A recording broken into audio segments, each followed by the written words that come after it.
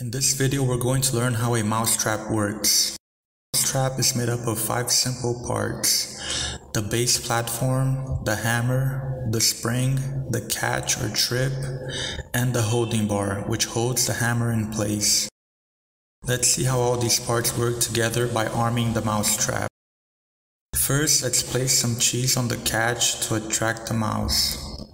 Load the spring by pulling it to the other side. Pass the holding bar over the hammer and attach it to the catch. Now the trap is loaded and ready to be placed somewhere. Once the rat touches the cheese, the catch is removed from the holding bar, converting the potential energy in the spring into kinetic energy. The hammer rushes to the other side, trapping the mouse before he has time to escape. And that's it. Thanks for watching.